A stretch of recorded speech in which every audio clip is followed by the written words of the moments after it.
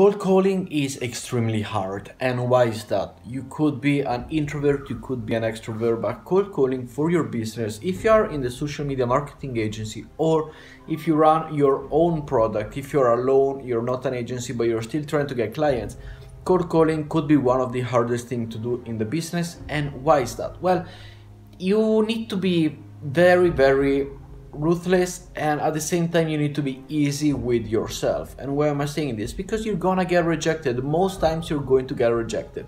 It is super easy to make a list of clients, and I've showed you on my channel before. Go and check out my oldest video if you want to know how you're able to find clients, how you're able to find emails, phone numbers within a matter of 2 hours. You're able to get 200 contacts. But it is extremely hard to get rejected, especially if you're at the beginning, but also if you are a couple of years into it. I'm a couple of years into it. I do cold calling on a daily basis, and now with the type of people that I'm going to look for, which are dentists, it is very easy to get rejected. And why is that? Well, it is because, first of all, you are talking to a secretary, you're not talking to the boss. So the secretary could either be, oh, you're wasting my time, I don't want to hear about it, I'm just gonna say that we're not interested, or that we got somebody else talking to it, or taking care of it. But in reality, I look at their social media pages, they are utterly bad, they've been left behind for a year. And some people or some profession don't really want to know about social media because they never needed it, and as a business like the dentist, it's hard to get into it, even though a couple of clients as a dentist could really sort out your economical status. You can charge them anywhere from $700 to $2,000 depending on which are the clients. So one client could already make you a monthly living, 2 clients, 3 clients, even better. But it is very hard for them to accept your offer because they don't really need social media, they go word of mouth for client.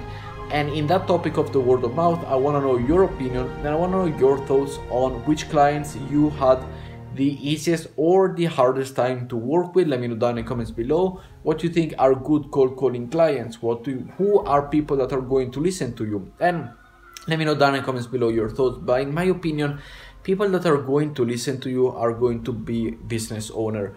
It is hard, but I still do it because I still want to get clients within that niche. It is, for example, before as you know, in my channel I've talked about it. Subscribe if you are not subscribed and leave a like. I work with ballet schools, and ballet schools are one of those businesses which is a very particular niche for itself. And if you're contacting them, you're contacting 99% of the time, unless you're going for a big school like the Harvard of ballet or something like that, you're gonna contact the secretary. But most of the time you have direct access to the CEO, to the business owner, to the ballet school owners. And as we've seen from the past video, the last one that I published on this page, if you go and look, instead of dentists on Facebook where you're able to find the phone number and the email, if you look for ballet school, you're able to find the ballet school's phone number, and the phone number that you find on Facebook or Google page is the owner's one, because they don't have such a big reality when they need 1 or 2 assistants to book appointment while the boss is working. So that's why for that type of businesses it did work a little better, in a way that it worked in more one-on-one with the CEO, with the boss, and how to perfect their business and why it is very likely to succeed, instead or compared to calling a business that has a secretary or somebody talking for them. For example, I was talking today, I cold call about 50 dentists today, and a lot of them, the secretary, either some of them were like, look, realistically, I am not in charge of this, so either call on Monday, call on Tuesday when the boss is here, or send us an email and the owner will look at it. If he's interested, he will reply to you, which is a great response because you're taking it one step forward.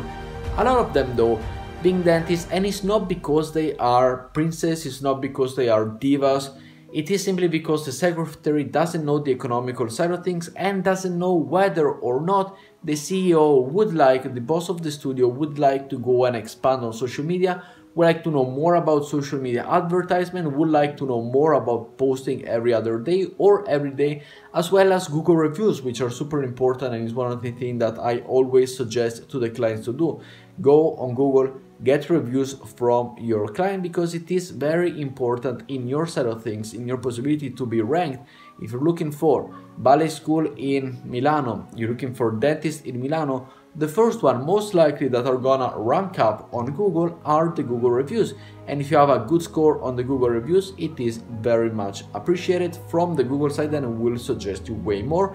People will trust you way more because you were able to go and see that there are Google reviews in place. So talking to clients and seeing which clients are better or best and which are not that good, in my opinion, I want to give you this and let me know in the comments your thoughts, but it is who doesn't have a secretary, who you can reach as the CEO itself. And yes, in my group, in my Telegram group, which I talked to you about at the beginning of the video, we talk about how we're able to go to get the CEO boss. But the thing is, unless you are a multi-million dollar, multi-billion dollar agency, social media agency, and you run a lot of clients, therefore you have a network which is good enough to get, hey, do you have the phone number of this boss to your friend?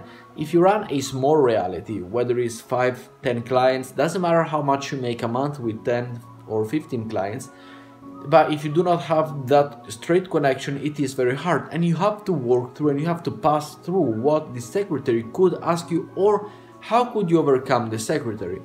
A lot of the time, when I present myself to the phone call, we talked about it in the last video, I showcase myself and I just call them and I'm like straight up, hello, my name is Lorenzo, I'm not calling to get an appointment, and honestly I am calling you to, as I would like to provide you with my service for the social media, and I would like to know if you're the person that I could talk to and if you're the person in charge which I could talk to and could be interested to have a one-on-one meeting, as I call the one around my area in Milano, or if you would like to have a Zoom call. The secretary, it is, and if you watch this video, whether you've done it or not, whether you know somebody that done it or not, you can ask them, but a lot of them will say we're not interested, even though they don't know. You might just be bothering them. You might just tell them, hey, this is not going well, this is I don't know what to say, or you're bothering me, maybe I'm having a coffee, maybe I'm having some lunch, I don't want to waste 3 minutes of my time, I already spent 40 seconds on the phone, I don't want to waste any more minutes. So it is very hard to do the cold calling, yet it is the most effective way if you're able to reach the CEO, whether for example, some of the dentists, some of the studios in the dentist that I've called, they said, I cannot give you an answer straight up. So they were honest, they were like, I don't know, I cannot give you an answer, please call back on Monday, or please call back on Tuesday, call back on Wednesday, call back during another day, because the boss will be here on the other day and he will provide you with the answer. So it is very, there is a very different scale on the side of things, and cold calling is hard. Cold emailing is very easy. You copy and paste the same one, you change the name of who you're sending it to, maybe you send a little bit of the same one, but maybe you bring up their analytics, so everything has to be a little bit different. But at the end of the day, cold emailing, it's easy. I did get some answers from the cold email to the dentist as well, and their answer to that was, I talked to the boss and the boss said that they're not interested, but at least somehow you hope that that is true and that they did talk to the boss, to the owner of the studio, and maybe they will contact you back. At least they have your contact, whether you call them, whether you cold email them or cold call them, they do have your contact. So it is very hard, it is extremely frustrating to just be rejected day in and day out. Every day you are rejected, your social media presence is rejected.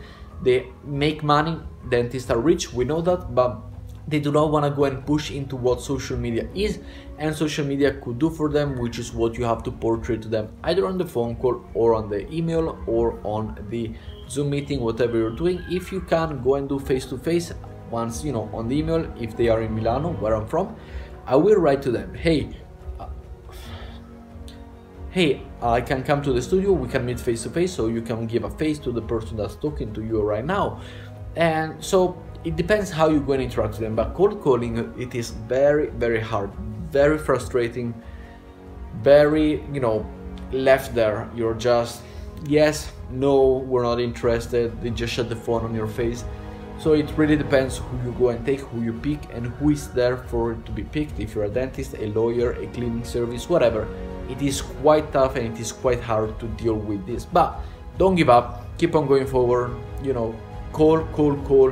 You call 200 clients, you get one, that's already one client. Now, doesn't matter if you call 200 dentists, 300 dentists, the whole dentist. If you get one client, from the one client, you can go back, you can call, the previous dentist and said, hey, I've had experience with this dental studio, these are the results, I would like to work with you now. I like to offer 1 month for free, the first month for free, and then lock them up on a 3-month period with big entities like this.